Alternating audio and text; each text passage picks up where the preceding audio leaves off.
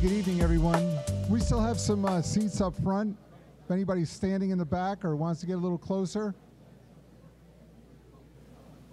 There's people actually outside waving to us. That's great. All righty, it got so quiet so quickly. All right, well, welcome, everyone. My name is Lenny Cohen. I'm Capgemini's Chief Technology and Innovation Officer, and it's a real honor to have you all here tonight. There's a small event going on up the street today, and all week, so we appreciate you chose us over that. So thanks again for being here. How many first-timers in the crowd? We always love to ask this question. Wow, quite a bit. So for those of you who don't know, Capgemini, we're a global consulting, technology, and outsourcing firm. What you're sitting in now is our Applied Innovation Exchange. It's one of 11 we have around the world, and we help clients get the benefits out of applying innovation at speed and scale safely and with a high degree of certainty. So I've got a lot of colleagues in the room walking around, so when we're done, please seek them out. They'll tell you all about Capgemini and all about the AIE. And for those of you who have been here before, a big thanks to you for your patronship and being such a great set of collaborators over the past year and a half or so. Last Monday night, we took What's Now on the road and did our first launch of What's Now in New York last week with Stephen Johnson. And it was, yeah, thanks. It was a great success, great turnout, and we're looking forward to that program. Excuse me. Oh, Stephen thanks you as well. But it was a great success, great turnout, and we look forward to a great run there as well. Tonight's an incredibly special night. Tim O'Reilly's with us again, and Tim's just become a huge fan and friend of the AIE, and we're doing Tim's book launch tonight, so we're incredibly grateful for that. After the event, the garage door to my right and behind most of you is going to open, and we've got food trucks out in the street, so you'll be able to gorge yourself with some of San Francisco's finest cuisine, I'm sure. But you're welcome to stick around for a long time after the event. So without further ado, let me introduce from Reinvent, Pete Leiden, who's been one of the main people who's made AIE such a success and What's Now such a great program. Pete? Yeah. Thanks.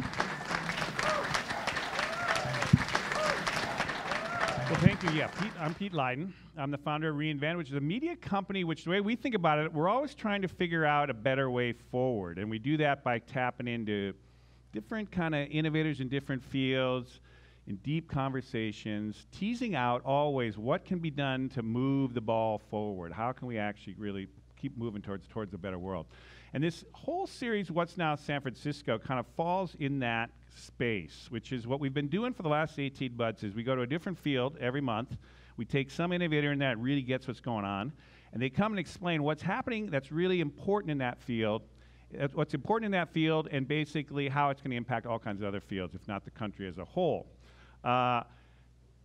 Every time we also do this is we actually gather an innovative crew like yourself to actually be part of this conversation. It's not just a conversation with that one innovator, it's a conversation with all of you. And over the course of the last 18 months, we've built up this multidisciplinary network, which has been really, really kind of interesting, and it's made for deeper and deeper conversations.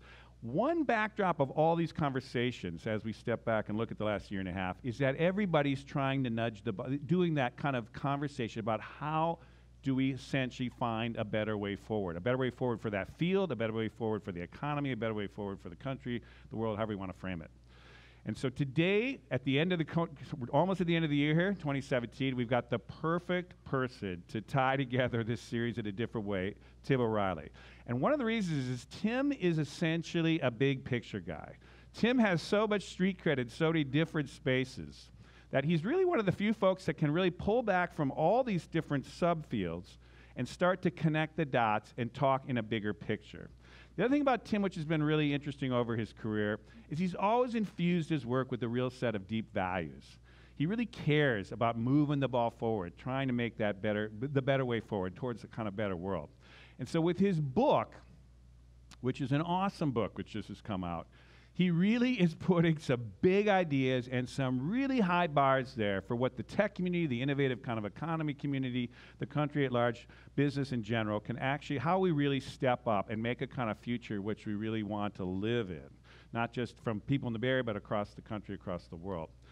And so we're really going to be lucky to have a deep conversation with him at that level. Now, the really interesting fortuitous part about this is a book party. This is his official book party, and in fact, Bloomberg Beta here with James Chan is a co-host of this party as well, providing some of the books here that you've had.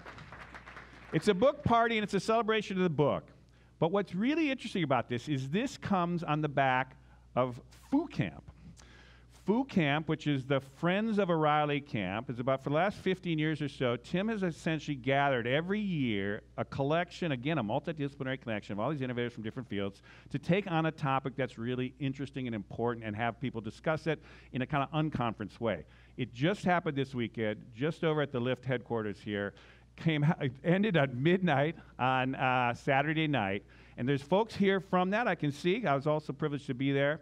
And we're able to actually talk about what went on in that space. Because in that space, there was a really robust conversation about how do we come to terms with the power of the platform economy, how do we start to really fundamentally think about shaping the impact of that platform economy, but also start to retool the fundamentals of the general economy itself. And it really was a deep and profound conversation, and one that I think we're going to squeeze out some of the insights from that weekend as well in this first conversation, coming off that private kind of group to actually this public forum, doing it on video, opening it up to conversation with you. And with that, let's bring Tim up to start this conversation.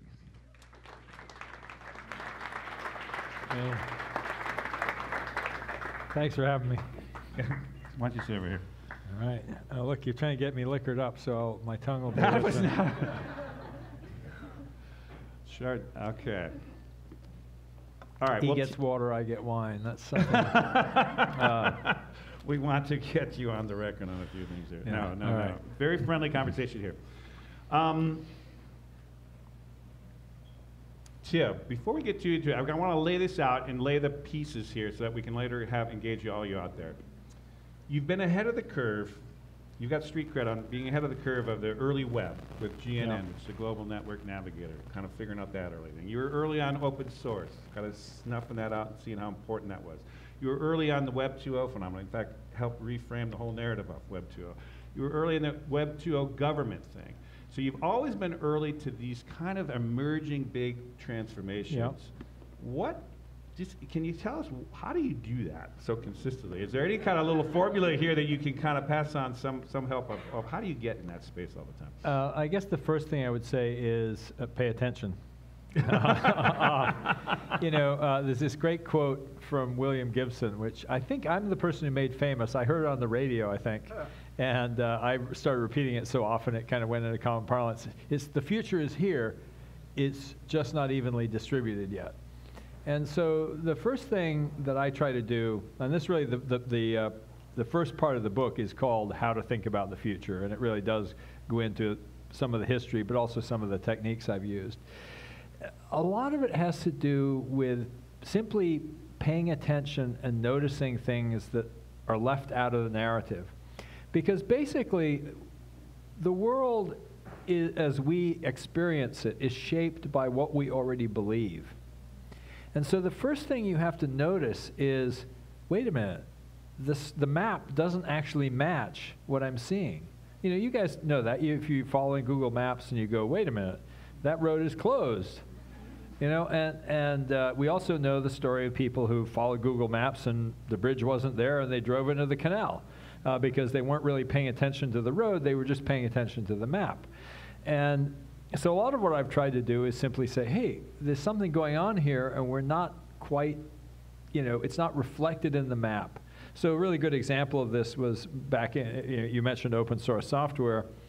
There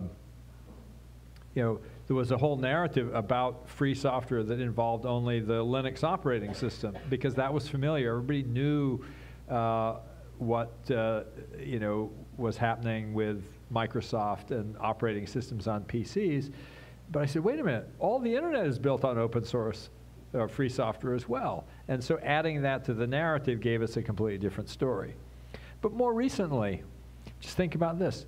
In 2005, we knew what the connected taxi cab was. You put a screen in the back and you showed ads, right?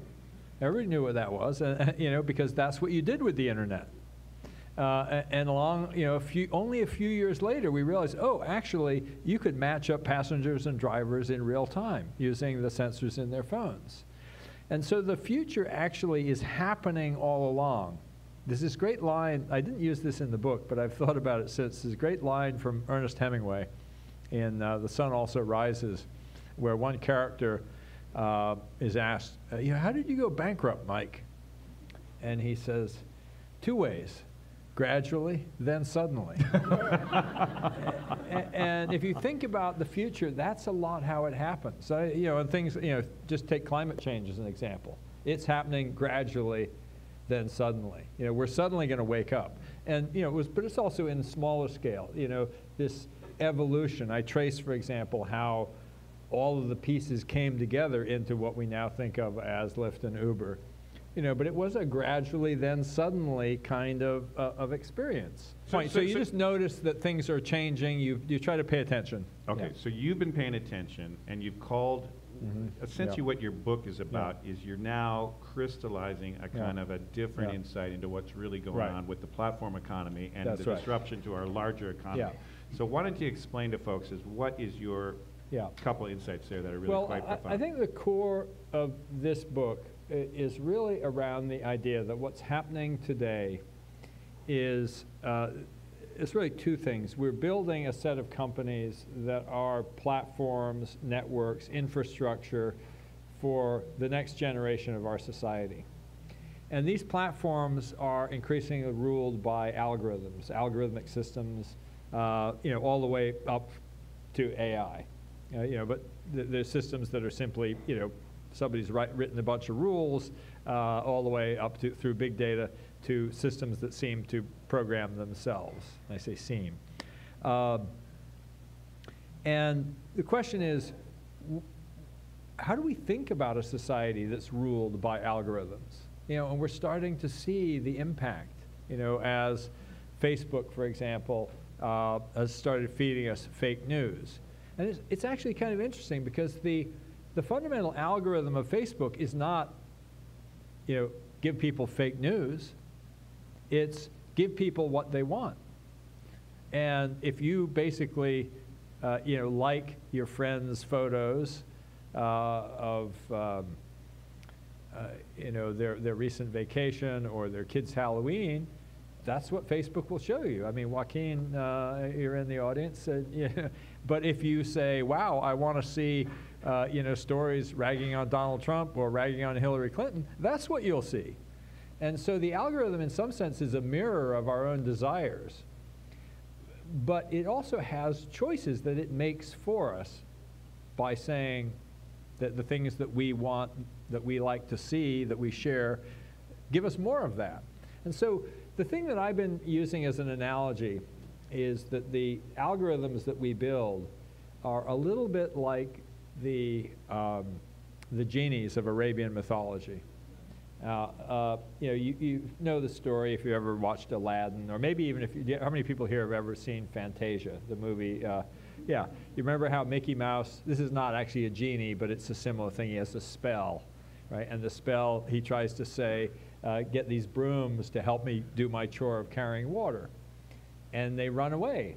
They start bringing more and more water until he's flooded out.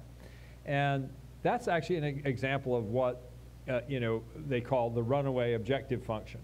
So this algorithmic system It has a goal, and it goes crazy.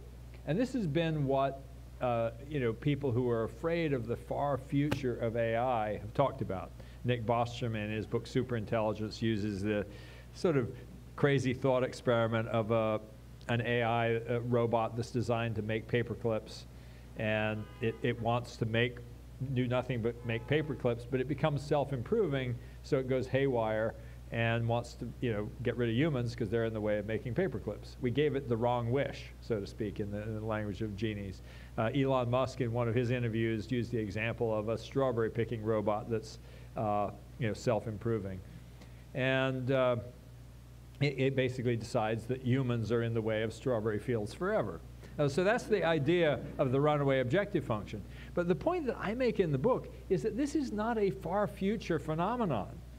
Fake news is a runaway objective function. But more importantly, and this is what I was really building towards, was the idea that we're getting the economy that we asked for. We didn't mean to create an opioid crisis when we said, starting in the 70s, the only purpose of a business is to create wealth for its shareholders. And we started to enshrine that in corporate law. But that's what we got. And so the question is, just as we're now in this time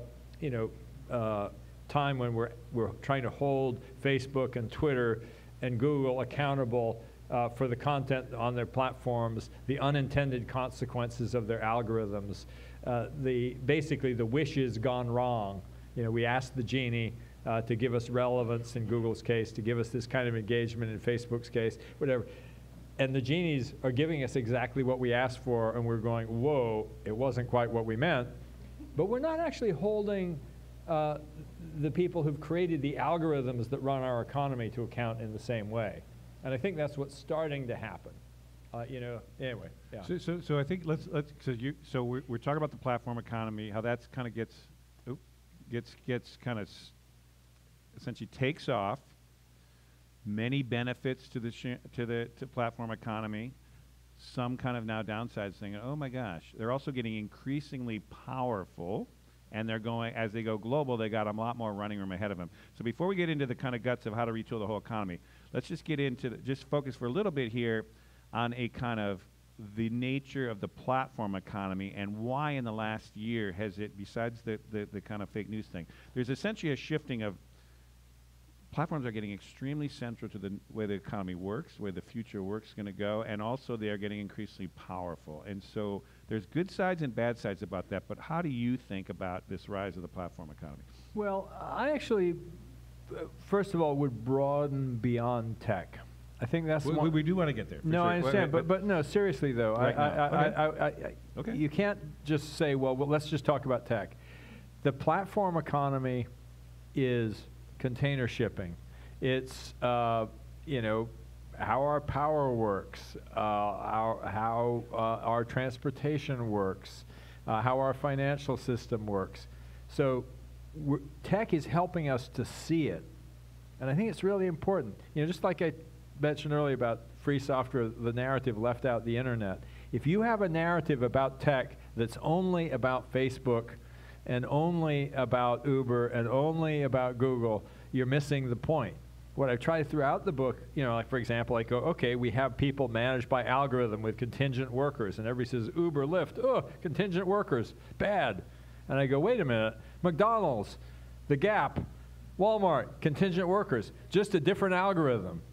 So we have to actually see that this is a pervasive societal thing. It's not about Google and Facebook and Twitter, and the fact that we're making it about them means that we're missing the opportunity to see what's really going on and to change the future. This is an incredible teachable moment to see, first of all, that markets are outcomes of it. They're a designed system. They're not a natural phenomenon. And just as we expect our internet giants to improve their algorithms when we see that they're not producing the correct results, I think we have to actually say, wait a minute, we've been sold a bill of goods that somehow the market economy is just a natural phenomenon. It's not subject, don't interfere with it. That's a bad idea, because the only alternative is either socialism or unadulterated capitalism. And I'm going, no, no, no. This is a built system that's shaped by rules. Let's rewrite the rules. Okay, let's go there. I think that's totally, that's a good course correction here. So lay out to folks who haven't read your book your kind of idea of we hit our Skynet moment. In other words, that there was a shift, and walk it through from the 70s. So there was an economy at work post-war that started to shift in late 70s around kind of Reagan and kind of free market fundamentalism. Explain that shift and explain what went wrong and why we've hit our Skynet moment, which is kind of an interesting way to think about it. So I've already mentioned this idea of the runaway objective function, and I really try to make the point that the biggest example of this in our economy is our financial system. And there literally was a point where we changed the rules. And it's very interesting if you look back at that post-war period. It was very much shaped by what went before, the interwar period between the First World War and the Second World War. Because after the First World War, we made really bad choices as a society. There was this terrible World War, and the victors punished the losers. They abandoned their returning, veterans. There was, if you may know, there was a famous, veterans camped out on the Washington Mall, actually fired on by Douglas MacArthur, who was, basically putting down the so-called kind of the rebellion. They burned the tents of the campers, drove them out. This was a pretty bad situation. We went into the Great Depression. We saw the rise of fascism in Europe, and back to do-over, Second World War. What did we do after the Second World War? We made really good, far-sighted choices. We invested in our former enemies. We basically rebuilt Japan, rebuilt Europe, sent all the returning veterans to school, gave them loans to invest in businesses. We basically said, whoa, we screwed up last time. And the problem was that just like every other intervention in the market, eventually it doesn't work, right? So we started to get, we basically had this idea that full employment was good, that rising wages were good, and then we got into this inflationary spiral. And by the 70s, they were like, whoa, inflation bad, and instead of going, okay, we got to tweak the algorithm. We got to basically rewrite the rules. We got to, and again, this is what I try to do in the book is tell the story, for example, of Google search quality and fake news as examples of here are people who are managing an algorithmic system, teaching it new tricks in response to new threats. But what we have tended to do in our public policy is simply go, well, that's a bad idea, throw it all out, and we'll try a new one. Rather than going, okay, well, this one also has run its course. So we basically, how long has it been since there's been meaningful inflation? That's still the bugaboo. They're still focused on preserving capital, preserving, the rights of capital. And instead, the problem really has been the hollowing out of the economy. And this really started with this new idea that really came out in the early 70s. The first real shot was an essay by Milton Friedman in the New York Times. And I recently learned a little context on this, which I'm going to do. But it was basically the social responsibility of business is to increase its profits, was the title of the article. And it basically made the case that, and it was a reasonable economic case, that there was a problem, which economists later refer to as the agency problem, which is that the people who were running businesses don't actually own them, and they have incentives to look after themselves rather than the true owners of the business. And also the idea that, hey, they should just give the money back to the shareholders who will then decide what good ends they will invest in. Turns out somebody went back and found the New York Times article, and the context of this was actually Ralph Nader's campaign to call for safer cars and for better fuel efficiency.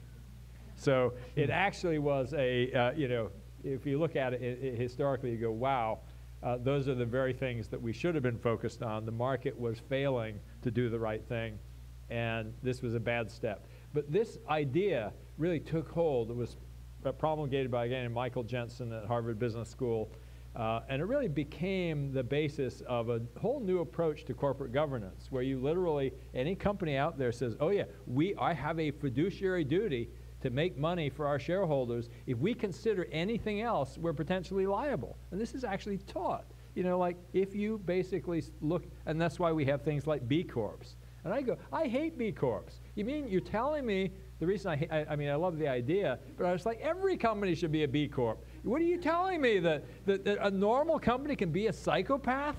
You know, that its basic goal should be to eliminate human labor whenever possible. You know, its basic goal should be to screw customers if that's what increases profits. I mean, you know, so I wrote this one essay. I was like, okay, you know, Dow 22,500, that's, you know, Michael Jensen. You know, passenger dragged off an airplane, that's Michael Jensen too. Opioid crisis, that's Michael Jensen. You know, it's like it's all comes as a package. And I kind of feel like this is a great example of this runaway objective function problem. And we're failing in that fundamental goal of 21st century management, which is the management of our algorithms. Because we are in a world that's ruled by algorithms. And we have some great lessons from tech companies about the kind of iterative, data-driven, user-centered processes that are used to manage algorithms, but we're not applying them in the realm of our society and our governance and all of the things that, you know, are shaping our society in the broadest sense. And as a result, you know, we're seeing this hollowing out of our economy. We're seeing incredible pain and dislocation in our society. And we're telling ourselves that it's out of our control. And the basic message of my book is it's not out of our control. It's a choice, and we need to make better choices. Love it. So this kind of just, let's bring in the food camp thing a minute here. So. Yeah. Food camp this year, if I may paraphrase what I think happened there, and as folks here could also add to it, was an interesting mix of technologists, policy people, economists, East Coast, West Coast, and it was really trying to come to terms with, well, what do you do in the context of that meta algorithm out of control for the whole economy? How do you shift the whole economy around that? And two, what do you do with the platform economy, which is kind of a subset of it, as you rightly put, but still is problematic, given that there's a winner-take-all part, and it's got its own disruptive functions.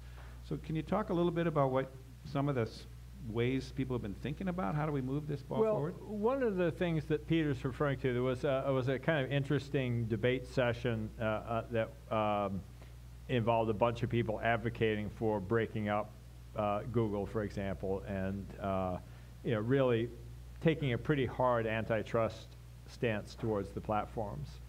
I actually think that's probably the wrong approach. That's not to say that there isn't some idea of antitrust that's appropriate, but I've been thinking a lot about a very, very different approach to antitrust, which is that we get incredible benefit from platforms. They're what gives our economy scale and this incredible, you know, wealth-creating power of decreasing costs as you get to that scale. But here's the fundamental idea of where we went wrong. We thought that the benefits of that scale belong to the platform. And I think, you know, part of what we have to figure out is what's the right balance between the platform and what it supports. Because, you know, think about the word platform. It's something that you build on. You know, think about the ecosystem. You know, I actually really think a lot that we need to kind of rethink our economy as an ecosystem. That we have to actually understand. So for me, there's an interesting set of issues and questions that have been raised in my mind, and that I've got some really good insights on. I'll come back to that in a moment. About, first of all, how do we visualize and understand the distributional economics of platforms? There's a wonderful book title that I love, and it's become kind of my mantra for what we need to think about. It's a book by an economist named Alvin E. Roth, And it was actually given to me by Jonathan Hall, who's the chief economist at Uber, and he said, this is my Bible. And what it turns out to be about, Roth got his Nobel Prize for redesigning the marketplace for kidney transplants, and which is a wonderful point because it gets across the idea that marketplaces are outcomes. They're designed things. They're not just natural. Because he redesigned the marketplace for kidney transplants and saved many, many lives as a result by simply doing the math for how you would apportion kidneys. He managed to get many more donors and recipients matched up. The book's title is Who Gets What and Why? And that's the fundamental question of our economy. It's the fundamental question of platforms as well. And I think there's an incredible opportunity with our technology platforms because they are economies in their own right, to use them as a laboratory in some sense for understanding who gets what and why, and start to build actually an economics in which we measure that. So I started thinking, actually, my son-in-law, Saul Griffith, is sitting over there, and he built something called the Sankey diagram for the entire U.S. energy economy. Actually, he debuted it here at what's now San Francisco on this screen. Yeah. And it is, since this is just worth just a little digression, that video of that thing and his kind of prototype of that is now funded by the Department of Energy, and you got a big program that you're expanding it, and it's going nuts. So this is a great little success story of unveiling it here. But anyhow, sorry. So it seems to me that similar approach, could be used to visualize a whole bunch of things about platforms. Because right now we have a model for looking at companies, and it's a financial statement. And first of all, there's a couple of things I want you to notice about if you know financial statements and what a profit and loss looks like. There's a really important consideration. People, employees are a cost. What we are trying to optimize for is the leftover return to capital. That's called the bottom line, right? So right there you can see what is the objective function of a business is actually instantiated even in our financial statements. We don't have a financial statement that says, like a Sankey diagram does, here are all the inputs and here are all the outputs. And I think we need to start building, so for example, we think about, okay, we're all contributing to Google. We're all contributing to Facebook. We also get a huge amount of value from Google and Facebook. How do we measure that? We don't really even have a language for measuring that. But there are some things that we can start to think about as proxies. So for example, while we all contribute to Google, for example, by clicking on links, by creating web links that point to sites that informs their search engine, probably the best proxy right now is, well, there's a bunch of websites out there. And they're what Google points to. And so let's actually understand to what extent does Google still point to those websites instead of pointing to itself.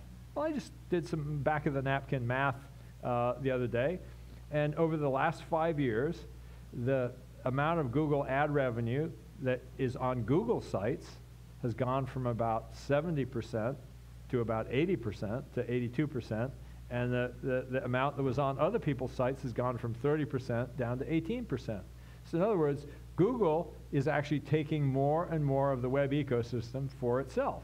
And just think about it. And their story is completely consistent with a model that says, hey, there's two things that matter. First of all, that we continue to grow. And there's a whole thread in the book about why is it that companies that say we have super voting stocks, so we're immune from the long, from short-termism, why they're still compelled to feel like we must keep growing. That's a separate question. But look at this, this question of what happens in the end when there's no more ad revenue, to the news publishers, when there's no more ad revenue to various kinds of sites and services, because Google has told itself, it's really okay as long as we're serving the user. And I'm a little conflicted about it because from a purely user point of view, I go, yeah, I used to look at this site flightaware.com when I wanted to know when my flight was, if Jen was coming in and I wanted to know when her flight was going to be on time.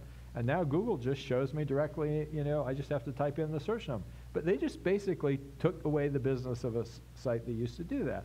And I go, well, they did it and it's better for me, but where does that logic lead us? And so the very first thing we have to at least act is we can measure that. And we can say, oh, okay, if you had a Sankey diagram, you'd basically be saying, okay, well, here's all the outputs that Google creates. And I actually proposed to Hal Varian, Google's chief economist, that they actually use this. They do these economic impact reports on the impact of Google advertising, but they're kind of context-free. And the thing that's kind of nice about a Sankey diagram is all the inputs and all the outputs. And, we can't get there for the whole economy, but I think we could get a lot closer. And so, anyway, back to this sort of question of should they be broken up, I think we should first understand them and understand who's getting what and why, and does the distribution seem fair? And is it getting better or worse? Totally got you. Now, there's so many ways we can go deep here, but I want to tee up a couple last things before we go into conversation with everyone here. So it seemed to me that a lot of the kind of break them up, were kind of DOJ investigations, that kind of stuff, was kind of 20th century solutions applied, which was interesting coming from a lot of East Coast folks in the rooms, as opposed to figuring out a 21st century ways to re-regulate the economy in new ways. And the piece that it struck me, because I've been around here for more than 20 years myself, and you've been around longer, is it feels to me like there's a ton of goodwill in the tech community to do the right thing. Yeah, there's not this kind of winner-take-all, rapacious, just, that's the way the world goes. So, and you know the scene so well. It's like, what is your feeling of the gut feeling now, or the kind of zeitgeist of the tech community, the innovation economy of the Bay Area particularly, towards really making some big gestures, some new moves, and some real leadership in actually reworking this kind of spot we got ourselves into? I guess I would say two things. One, we're still the taxi cab with the screen in the back. We as a society, we as an industry, there's a lot of things that we accept as, well, this is just the way it is, that are not inevitable. I mean, we are, we still assume, for example, that it's only normal and natural that when companies give out stock options, they give them out incredibly highly weighted to the top. We haven't questioned, well, what should the fair distribution of the success of a company be? We kind of assume that it all goes one way. We haven't actually even asked ourselves whether, again, if I go out into some, science fiction future, it is entirely possible to imagine a future in which our whole market economy is radically changed. And people like Cory Doctorow have done this. In his first book, Down and Out in the Magic Kingdom, he posited a world in which the machines could make anything. And we're getting there. There weren't resource constraints, that physical stuff was basically free. You could have whatever you want. And the economy was based on attention and the ability to kind of create things that people cared about. And you go, actually, that's a lot. It gives you a pretty deep insight into what's true about a lot of our present economy. We have commodities. You think about a great example that came up in Alexis Madrigal's Containers podcast, which is well worth listening to. It was coffee. Think about it. Coffee was a commodity. And now people will pay $45 in some places for this special combination of this coffee came from this unique place, where they grew it on the, this perfect hillside, and it was roasted by this guy in Emeryville, who's the best roaster ever. And suddenly this commodity is super valuable again. That's basically the attention economy, in the physical world. And of course we see this on Facebook and Twitter and YouTube, the whole social media. People are creating for each other, entertaining each other, and there's a whole set of things that are this sort of creative value add to a world that's basically commodities. And so you could imagine that going to the point where everything we pay for today is a commodity, and it really is a creative economy. And the thing that's sort of interesting, Corey did a sequel to that book. It's called Walk Away. And it's how we get to that future economy without money. It's just people walking away from the current economy. And it's funny because once you get a concept like that, back to your first question about seeing the world differently, it's just like some concept lands in your head, and then you start seeing it. So walk away. My wife and I were in Tulsa at the Code for Tulsa. She runs an organization called Code for America. She works to improve the operation of government programs so that they can be as good as or the best consumer services. And there's a woman there. It's just sort of community groups around the country who kind of work on these issues. And there's a woman there, and she's wearing what looks like kind of a train conductor's outfit. And we go, well, what are you doing? And she says, well, I used to be a real estate agent, and then I started volunteering at a food bank. And, it was so much more, valuable to me. And so that's what I do all the time now. I actually have a horse-drawn mobile grocery store that I take around to food deserts. And, on Tuesday, we're at the women's shelter, and on Wednesday, we're at the old folks' home. And we basically have an organic farm where we're growing our own food, and we buy stuff from the big box stores when it's on sale and resell it at cost.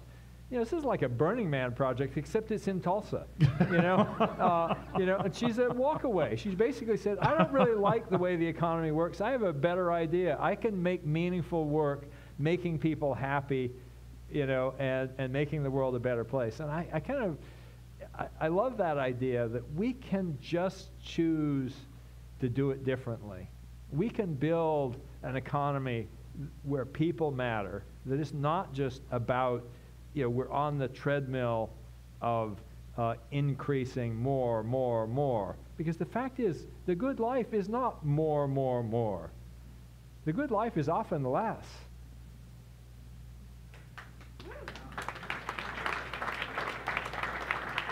You've got folks that believe it. Okay. Just a few last thoughts before we open it up.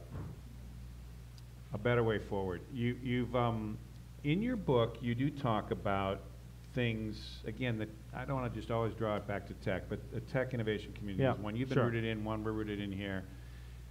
What are the high bars you'd start saying in the coming years here you'd want, or even just starting now, to start really swinging for the fences? You talked about fundamentally rethinking stock options, or what you call super money, I guess. You talk about figuring out ways that AI augments humans rather than replaces them. I mean, there's some high bar general concepts, but even some tactical things. Just because there's a lot of folks here who are tied into awesome companies and awesome outfits. Like, what do we start doing now to start it going? Because, we don't have a lot of time here. Sure. Well, the first thing I would say is the fundamental design pattern of technology has always been to enable people to do things that were previously impossible. And think about in the Industrial Revolution, we augmented our muscles. But go back to the Stone Age. We had weapons that would let us take down animals that would eat us in a heartbeat. But we suddenly gave ourselves bigger, sharper claws than they had.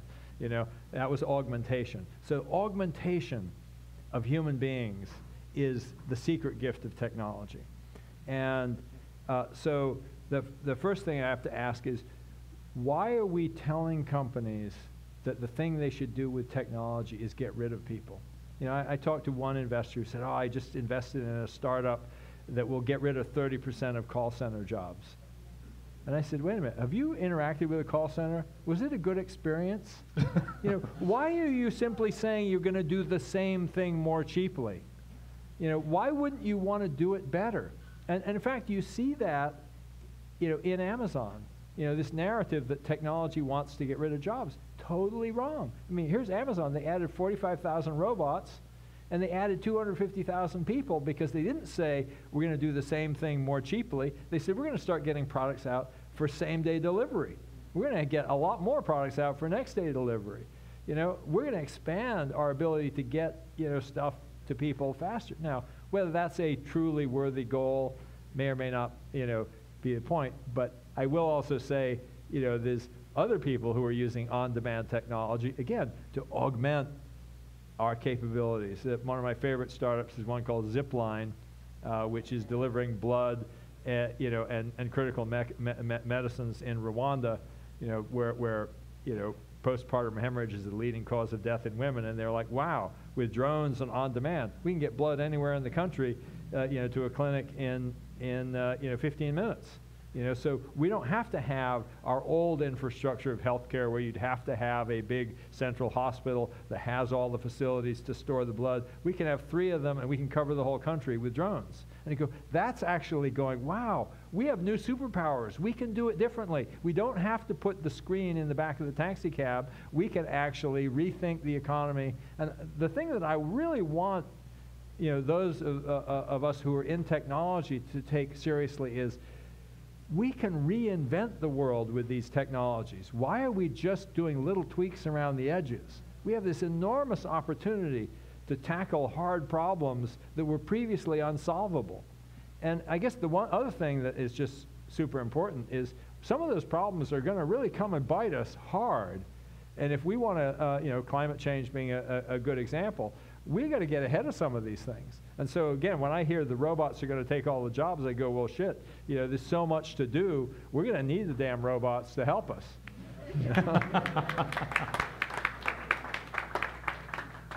All right. Well, just last question here, just in more of a, we're living in, just finishing the first year since the Trump election. We've watched these inequality mounting, a lot of backlash to tech. How hopeful or how optimistic are you that we're at a place here where we can move through this and get through this, and what kind of words of encouragement you might get about where we are in this kind of historical moment? Because it feels like we're either going to go down here or we're going to come up in a different way. Yeah. I'm curious your own thinking about that, because you've been good at. Well, you're a classicist, long history, long view guy. How would you talk about where we're at in the country and where we could go, and how optimistic you are? Well, I do think that the thing that makes me hopeful as a result of what happened with Trump is we've broken the old patterns. It's pretty clear that we don't know what the future is now. There wasn't somebody said there's always an official future. Well, the official future got broken, which was more of the same. And so that really puts it back on us, back to the title of the book, which I have to give credit. The title of the book was not written by me. It was written by my wife, who said, I had the book was WTF, what's the future? She said, what's the future and why it's up to us? Because that is the key message, that we have choices to make. And we're basically being told by these changes in our society that it's time for us to step up. Because the old way of thinking about things isn't working, and we have to make it new. And we're going to go through a lot of trouble and a lot of pain, but we have just begun the process of rethinking the world and rebuilding the world. And it's really up to us to make good choices so that the world we build is better than the one that we have today. Hear, hear. All right. Well, that is a great place to segue to a conversation with all of you. And we've got 2 mics, as always. And if people want to just raise their hands, we're also going to bring up the lights a little bit here. Plenty of thoughts here. We want to move it around. And okay, we got a hand here. Just keep your hands up so I can kind of understand where folks are over time. And but let's start over here with it. You got one there? Hey, Tim, thanks very much. Could you stand up? Here's the part of the thing. Stand up, say who you are. You just want to give a little who you are, and then, boom, ask your question. Dave Woodsall. I'm with RASA, the Regenerative Agriculture Sector Accelerator. Awesome. And thanks a lot. I'm looking forward to reading the book. I read a piece by Ethan Zuckerman. He went to the Obama Summit last week, I guess. And in the piece, he talked a little bit about how he felt like they didn't talk about politics. He was really pleased. And it was civic engagement. Yeah. And it seems to me that the rewriting algorithms is a policy problem. You know, we're gonna change the rules of the game. Yeah. It also feels to me like we're bringing policy to a politics fight, and we're outgunned. The policy and the politics are getting farther and farther apart. Yeah. And they don't map the way they used to. Yeah. Any insights from Gov 2.0 or FOO or the book? Well, I mean, I guess the one thing I will say is that, so I think that policy and politics are very, very different, actually.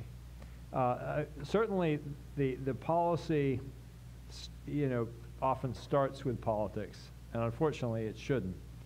But a huge part of what actually shapes the outcomes are how policies are implemented. You know, we actually never even try most of the policies that we think we try. You know, again, this is another great lesson from tech, and actually I have a couple of chapters in the book about, you know, the work on government.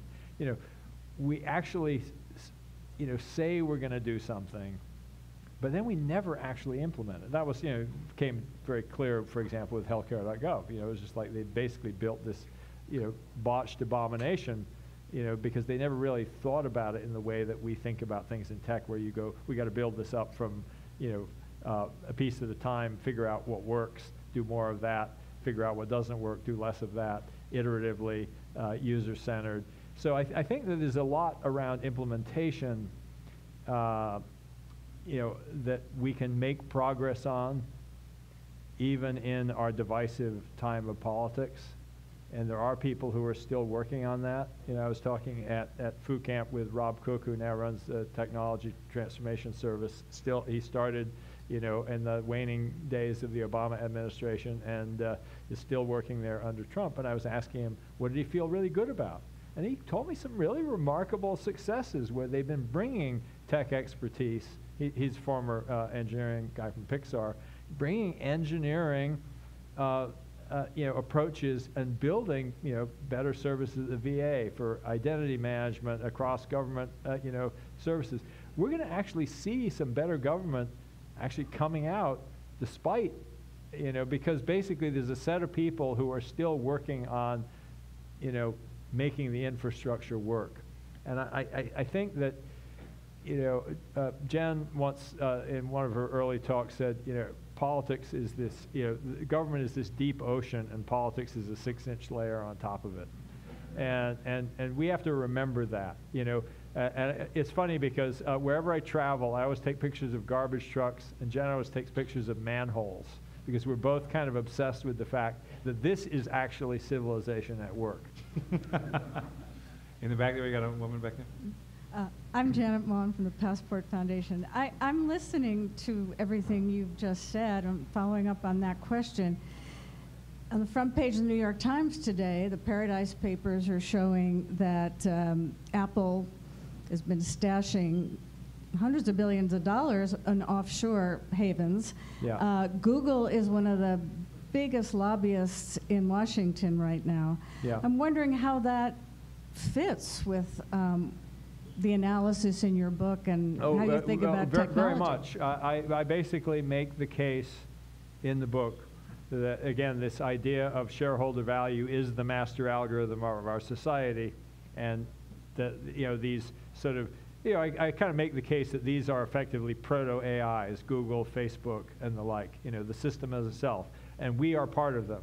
You know, there's really this idea we have that AI is this other thing. You know, we create this robot, this, you know, this computer program that somehow magically becomes intelligent. And I actually think that we are building AIs, and we are its microbiome. You know, the future AI is this vast system that connects, you know, millions, billions of humans into a dynamic market, electronically mediated, and it's sort of a superorganism.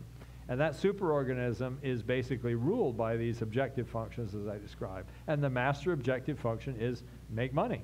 You know, so basically, you know, why is it that, you know, Apple, you know, says, wow, we don't want to actually, you know, repatriate those profits and pay our taxes? You know, why is it that, you know, Google is lobbying? because that's the basic goal that's encoded into the DNA of every company. But is there anything that you think to break that, waiting for the government to shift that rule? Yeah. Is there anything that the tech companies could do to just say, you know, we get it, we need to do stuff differently? Is there any kind of way that you could see some leadership there? You know, I think the thing that I'm kind of most interested in, actually this is one of the interesting things I got from FooCamp, you know, is there's some history that's very relevant. At a number of points in economic history, that's during the late Middle Ages and early Renaissance, and actually even later in the trading periods, power shifted from country to country because the people who had too much power could no longer be trusted. You know, so kings, you know, would renege on their debts because they were too powerful.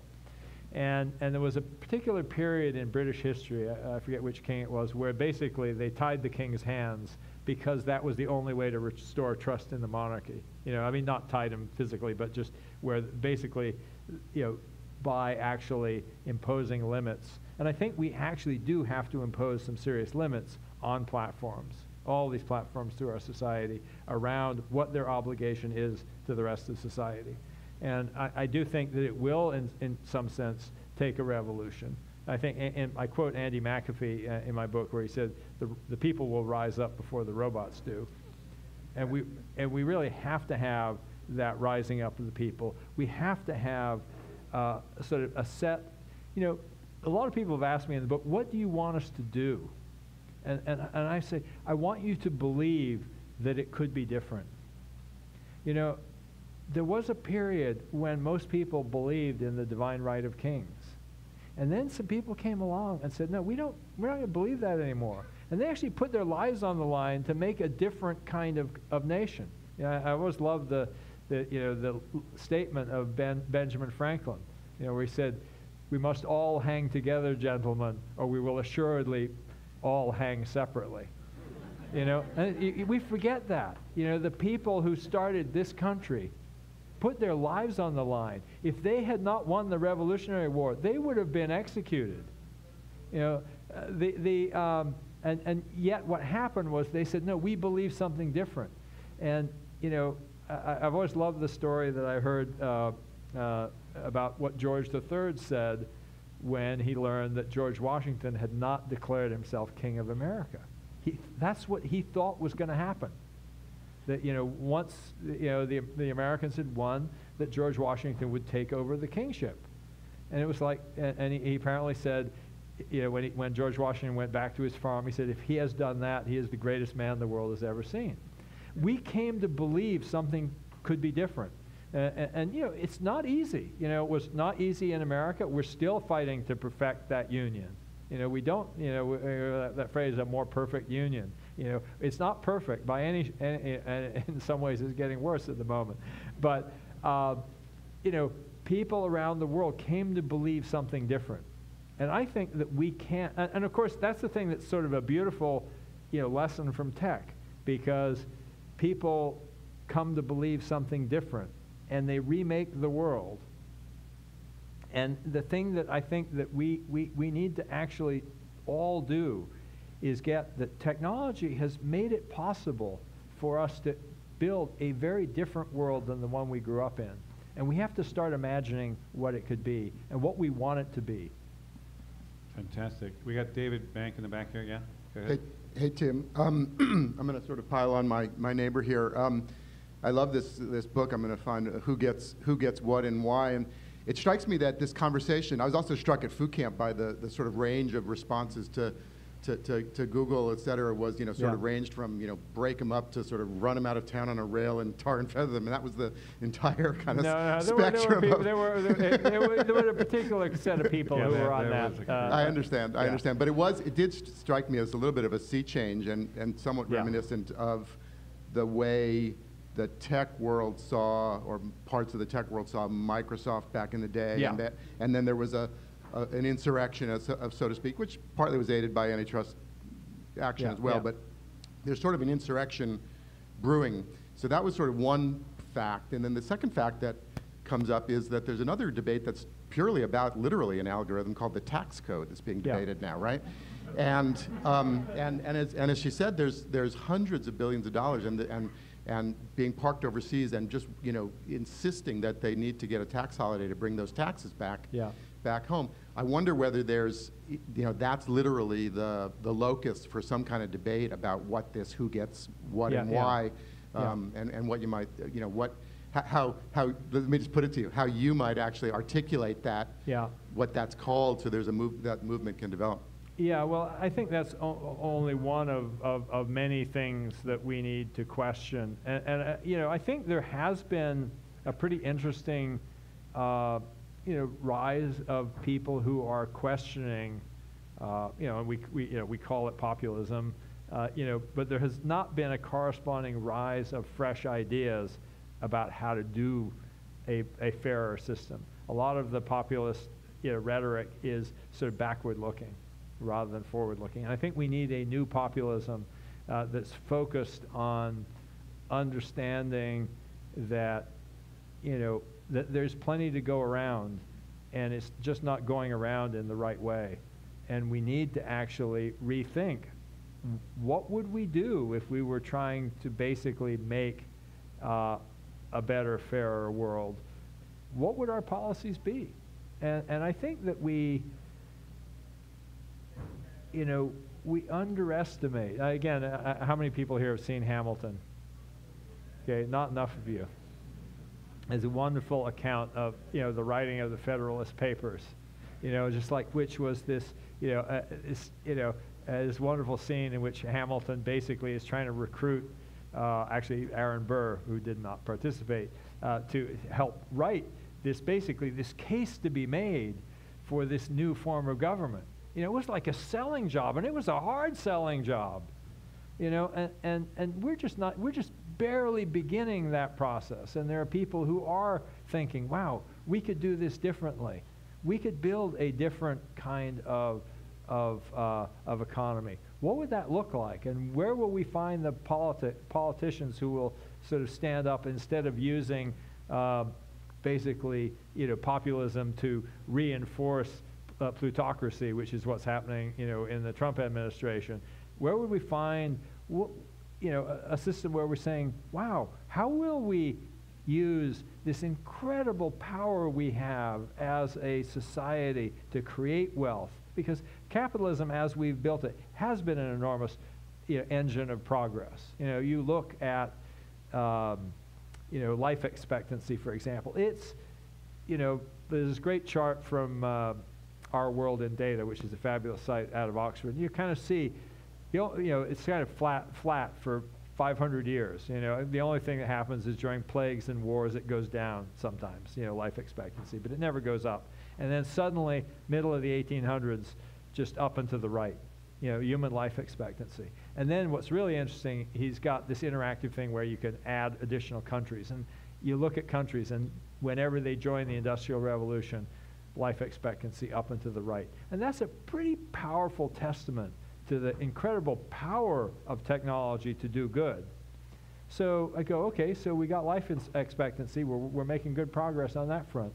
Let's tackle some of the other great problems of the world, right? Because we can make wealth for everyone. We can make a better society, and we're just not necessarily doing it as well as we could. Well, and also, I think there's a differentiation too. You keep going back to the industrial age technologies, but the digital infrastructure is literally a world historical shift, right? We're kind of reworking everything through digital networks and platforms. So there feels like there's something different than just another technology. Well, this is I don't buy that. In fact, I was just met with Sam Lessin, who's a former Facebook employee. He runs a podcast called Modest Conversations, and he was showing me a series of books he's reading about the evolution of the radio industry.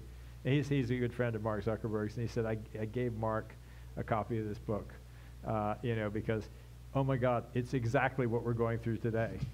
All of the debates, were about radio. And it's just like, he said to me, one of the big problems with Silicon Valley is people don't read enough history. All right, we got one over here. We got a lot of more. Go ahead.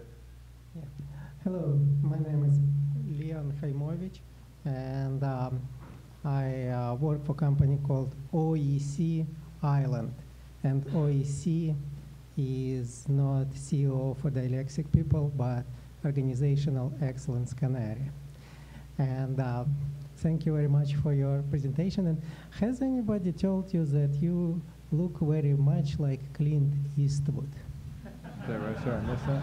You look like Clint Eastwood. Oh. That's your question? Well, And I will have a continuation of this question, if I may. do you Like have a this, can you question? hear me better like this, if it's a little bit further? Okay. So thank you for being somewhat like Clint Eastwood, being this kind of champion of somebody who is an individual going against whatever is mainstream now, bringing us into something else. But your reliance on technology, will it work? Because as you said, the technology augments us humans. And this way, I believe, it takes away from us the need to develop, to fight, to be stronger, to be smarter. We have a sword, we have a gun. You know, we can now just pull a trigger. We don't need all this physical dexterity, all those abilities to fight that dangerous animal anymore. Same happens with intellect too, I believe. So do you think that technology is making us weaker? And this way, we will not have, especially it works through the generation of children. When we give technology to children and they don't need to develop so much. And this way we will create... No, Okay, All right, we got that. Yeah. Okay. Let me give you a quick answer to that, which may or may not be what you're really looking for. But when I was a kid, I was, blind as a bat right before I had my eye surgery, another miracle of technology.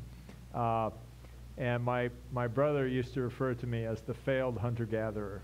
And I've always thought about that, like when I read Guns, Germs, and Steel, which opens with this fabulous passage called Yaley's Question, which it was this guy in Papua New Guinea saying to Jared Diamond, "You guys are so stupid. How come you have all the cargo?"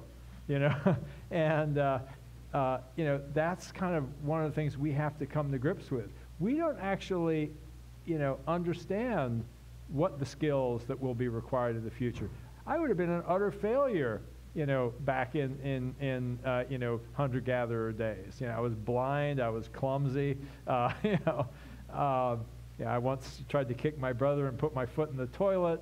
If I had, I would have been killed by the first lion, to come along, right?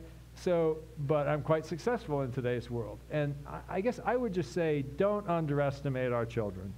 Don't underestimate our children. They're going to have skills, and we're going to look at them and go, like, wow, how did you do that, because they will do things that we don't know how to do. Totally agree with that. Go ahead, we got one here. Hi, my name is Daniel. I'm an engineer at Bloomberg. Thank you so much for giving this talk. And my question is, there was a lot of emphasis on companies like the movers and shakers, how Google is affecting this economy, how Apple is, how Amazon is. Yeah. But what about the other end where, let's say I own a startup and I'm going to a VC for my A round or my B round. How do I convince Sequoia Capital or Nextworld that my main goal is not shareholder profits? Well, no, that's a very good point. I think there's definitely something, first off, one of the things that we've been doing on that with our venture firm is we've started something called IndieVC, which is trying to bring funding to companies that don't want to play that game. That we're basically, like I have a business that's, I started with $500 and now a couple $100 million in revenue, and we never had to make money for, some investor. And that used to be a pretty common pattern. And, the thing I would say about most of the Silicon Valley companies, when they think about, that cycle of, well, I want to raise money, I don't even think of them as entrepreneurs in a lot of cases. They're really a lot more like the actors and directors in Hollywood studios. It's like basically they're basically highly paid temporary employees of venture capitalists, right? Where they're basically trying to make hits. So they're really in the same business as people who are making movies or whatever. It's like, okay, can I sell this idea to somebody who will fund it in the hopes that a lot of people will like it? There's a different kind of entrepreneur, which is, I want to make this thing, and I want to sell it to people who want it, one-on-one, and I'm going to build that company over time. And that, we need to create more of those kind of businesses. And anyway, with Indie VC, we came up with a financial instrument that's basically a convertible note that gets paid out, that gets paid back in dividends, and then it can convert if the company decides to go raise a whole bunch of capital. But the whole point of raising capital in order to create an exit for financial investors is part of the sickness, quite frankly. And it's sort of interesting when you look at real entrepreneurs, they actually want to take as little capital as possible. Jeff Bezos was like, how little can I get away with taking? Elon Musk was going, I'm putting my own money into this stuff because he wants to build something and he wants to own it. He doesn't want to flip it and get out. Totally right. We got this woman way back here. Yeah. Hi, I'm Isabel Goddo. I'm a neighbor just a couple of doors down at SY Partners, but I also worked for Gemini Consulting way back when, part of the Capgemini group. As you were talking about algorithms, I was thinking about the challenge we have getting more women in leadership, more diversity generally in leadership. And I was sort of thinking in two ways. What is the algorithmic problem that's preventing that, and also is that part of the input in a way to the algorithm? If we change that, would it change the future more? And I wondered if you've thought about that at all. Yeah, I guess that I would just sort of, I think somehow that algorithm change begins with, really basic education from the earliest level. I wish I had a better answer. I do feel like it's sort of funny because I think it's quite clear that companies led by women outperform. I mean, there's pretty good data on that, and the fact that the old boys club is self-perpetuating is sort of sad.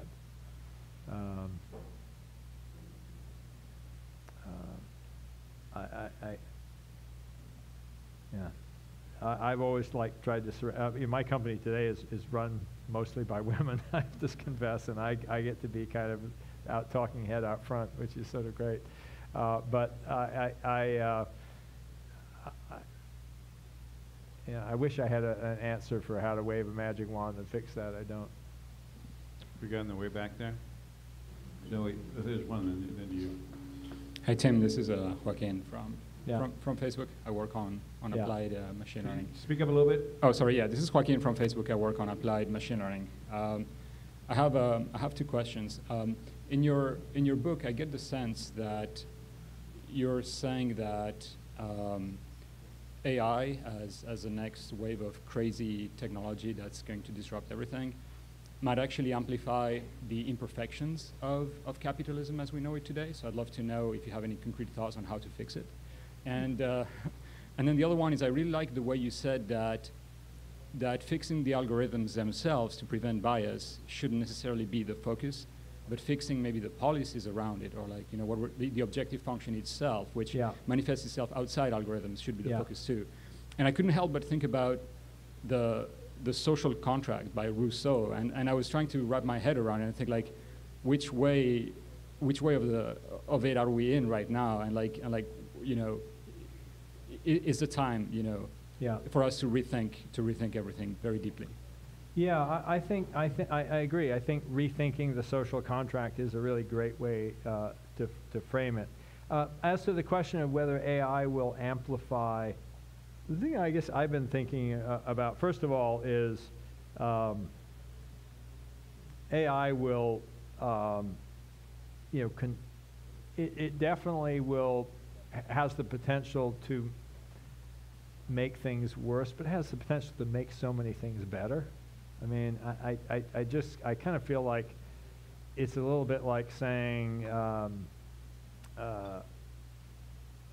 you know, any tool makes things worse. No, it doesn't. It's like what you do with the tool makes things better or worse. And I guess I feel like, you know, AI could be leading to incredible advances in healthcare. I can even imagine that it will take an AI to start to understand some of these economic problems that we don't understand. I mean, just like as we've seen AlphaGo coming up with new strategies for playing the game that, you know, are astonishing human players, I'd be really interested to you know, have, you know, an AI on the Council of Economic Advisors of, you know, at the White House, you know, kind of going, hey, you know, here's a totally different way to think about this problem. So I do think that the fundamental question is not, the fundamental question is, what are we asking our creations to do for us, and are we asking for the right things? And then the second question I would say is, when we understand that they're not giving us what we want, are we actually taking action and trying to change it? There's this great quote that unfortunately I didn't remember until after I'd sent the book to the publisher, from a good friend of mine in the early days of the Macintosh, who had this wonderful statement. He said, the skill of debugging is to figure out what you really told your program to do instead of what you thought you told it to do. And I think the same is going to be true in the age of AI. You know, we're just like, what are we really asking these systems to do for us? And you know, oh, we thought we were doing such and such, but here's what turned out. And you know, and we actually we have a lot of skills on that in the tech industry of how do you examine a system and go, well, what's it really doing, and what do we need to change to bring it closer to that thing that we imagine we want it to do? Thank you for, my name is Camille Khan, I'm at Stanford University, and thank you for that interesting conversation. My question is, I don't know if you've read Scott Page's book, The Difference, no. But it's about diversity and the role of diversity going forward. His view is that diversity strengthens institutions, as that young lady said about women. I noticed in your book, in the index, there's no reference to diversity. I wonder if you had a view on diversity and institutions going forward. Thank you. It's a really good point. I guess I would say,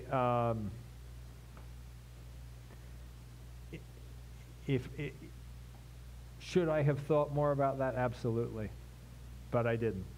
You know, and part of that I would just say is, I basically thought about the things that, you know, I have wrestled with in my career, and that has not, unfortunately, been one of them. And so, I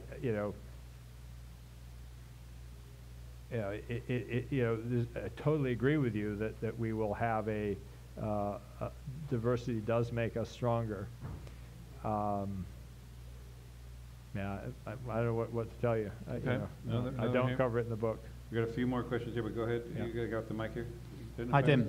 My name is Dick Brower. I wanted to get your thoughts on how you see the recent upcoming of the blockchain and how that addresses some of the concerns of ownership and agency, or does not.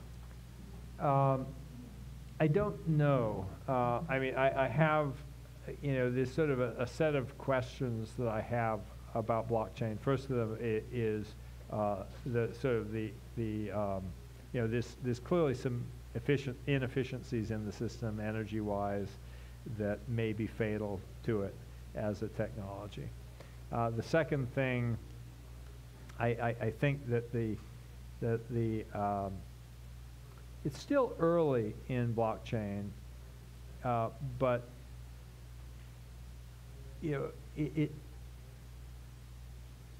I haven't actually seen that there's some kind of spark that happens sometimes with technologies, and they get over a hurdle really quickly, and people are doing new things with them. And I think we're starting to get there with blockchain. But for a while, it was a little bit like some of the early days of open source software, where everybody was like, well, we're going to do the same thing that people did before. You know, like I was mad about things like the GIMP. It's like Photoshop, but it's open source. And I go, well, Photoshop was already there. You know, it's like just making it open source. And a lot of blockchain stuff as well. We'll do the same thing we did before, but it'll be with blockchain. And we're starting to find out what it's really good for. But again, I'm really concerned about, you know, the instability of the systems, you know, and the energy cost of the systems, and whether they'll really scale. So, one over here. My name is Fawn. I work for one of those B corporations that you talked about earlier. Yeah. And that ought to be C Corps, that every C Corp ought to be like. Yeah. Exactly. And some of the examples you gave were more about future tense. Yeah. And so the commitment we have with our community and the work that we do is now. And we made those decisions internally as a company. And I just wonder, are the Apples, are the Googles, are, you know, some of these companies ready to make that algorithmic change now? Because things are happening so quickly, and they're in the perfect position to make that change. Yeah. What's your sense of that? I actually think it would be nearly impossible for those companies to make that change unless they were taken private in some way. I think the best opportunity is, you know, for new companies. I'm also not even sure that, quite frankly, that the B Corp model actually protects companies. You know, look what happened to Etsy, you know, where Chad Dickerson wasn't delivering the financial results, got thrown out regardless whether it was a B Corp or not. And I actually think that there may be other structures. I've been really fascinated lately with the co-ops that are hiding in plain sight. You know, like, you know, REI. You know, if you go look at REI and compare them to their, you know, public market competitors, they have better same-store sales, better growth. The only thing they're not better at is generating profits for shareholders, because they just give it back to their customers. You know, and you go, that's actually pretty damn good evidence. Here's a $2 billion company just sort of in the middle of all these other companies that looks like them, acts like them, creates wealth like them, but distributes it very differently. And you go, well, are there more of those? And it turns out there are a lot of them, and we don't talk about them. And because that dominant model has blinded us to the fact that there are alternatives. You know, the shareholder capitalism model is not the only model of capitalism. And everybody goes, well, if you're not practicing shareholder capitalism, you must be a communist. You know, kind of the old language of, 50 years ago. And I go, no, there is actually another way to do it. And we have to invent new forms and not just put small glosses on the old forms. All right, a few more questions. We got a woman right here, back here. Yeah, go ahead. Yeah, what about the algorithm that favors younger workers versus older workers? In other words, discriminating against older workers? Yeah. Would you have the same answer as you did earlier about that women are not recognized in the same way that men are in the workplace? Well, I guess I would say that in general, there's a lot of bias in our society, and you can basically find it on so many axes, and we have to fix all of it, you know. And I just, you know, again, I don't,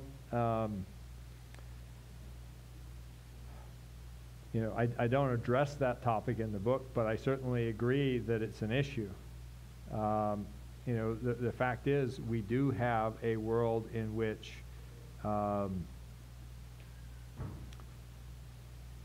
you know, to me, probably one of the largest problems in the world is we're not taking advantage of everyone's talents. You know, we built a system that is exclusionary, you know, across so many dimensions, you know, where we miss so many opportunities, you know, to take that productive capability of individuals and put it to good use. We don't value the right things. Yeah. Okay, we got I'm holding too many people from the food truck soon, but let's get a last few questions. Sorry, my name is Michael Galopta. I wrote a book called Lean Startups for Social Change with a company called InfoEdge. I've glanced at your book briefly. I've followed your stuff on this a lot. It strikes me that you have a lot of great ideas about what we should be doing, which I really like. And at the same time, you say that we need a revolution. So I'd love to hear, living in this area, who are the people who are actually about the rubber hitting the road, about changing those formulas? Y Combinator has a great research project on universal basic income, but there's no advice there at all about reducing returns to investors, or they'd be out of business, right? So there's a lot of nice talk, or innovation theater in this space. Who are the best practitioners in this area? Who are the really serious corporate leaders or others who are not just taking the great ideas you have about what should be, right, and doing the political or other kind of work to, whether it's the revolution or otherwise, to make it happen? Just I'd love to, because I'd love to hear about them too. You're doing a great job in thought leadership in this space. Yeah. The question is, how do we move from great ideas to actually traction? Well, I guess I would say that, I'm not sure I can name names. I will say that the thing that I'm probably heartened by more than the business leaders, I feel like the economics profession is moving in the direction of saying there's something wrong with the models we've been feeding you. And that's a pretty positive sign. There are a lot of things that were once considered fringe that are now coming into the mainstream of economics. And economics is where the policymakers get their ideas from. And so that's actually probably the area I've been most heartened by. But I'm also really heartened by the walkaways. I mentioned this sort of crazy story from Tulsa, but here's Jeff Huber from former senior Google engineering manager whose wife dies of cancer. He's like, screw it, I'm gonna go raise money to try to get an early detection blood test for cancer. It's like he's kind of going, this is probably going to fail, but it's worth doing, And I see a lot of entrepreneurs who are walking away from that model of, I want to have a quick flip. I want to do a startup that somebody will fund and that somebody else will buy, and then I'll do it again. I want to stop. And I had one entrepreneur tell me recently, I'm starting a company, and I'm telling my investors this is a 30, 40-year project. And I love that. It's like we're saying, I'm not going to flip this. I'm not going to walk away from this. I'm not just, in this game of trying to make money. I'm trying to make change. And I think, there are entrepreneurs all through Silicon Valley who are stepping up to that challenge. Well, I'll tell you what, there's a ton of questions here. We're wrapping at the very end here. Just kind of building on that last one for a final question, because we've got plenty of time to chat. We're going to have a lot of food here and drinks to go.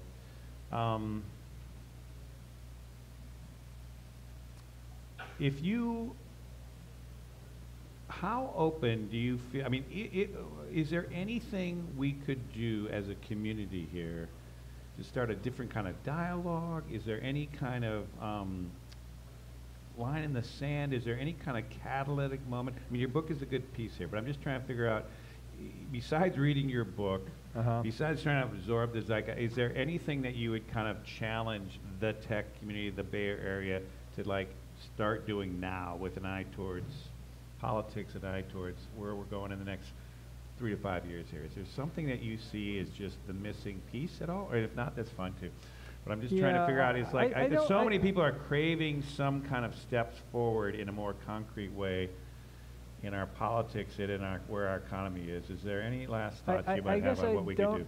I don't have a lot of specific prescriptions other than look around, see things that you can make better and work to make them better. It's like the big changes in the world are the result of a lot of small changes. And it's interesting. Jen, my wife, gave a talk about Death Star thinking. From Star Wars. Where it's like, there's this magic point. If you can just get the proton torpedo down that little hole, you blow up the whole Death Star. I love it. And it's like there ain't no, way to blow up the Death Star with one torpedo, and I think that we have to actually give up that thinking, and just do the hard work of making the world better around us, and and making better choices every day. With that, let's give Tim an awesome hand for an amazing conversation.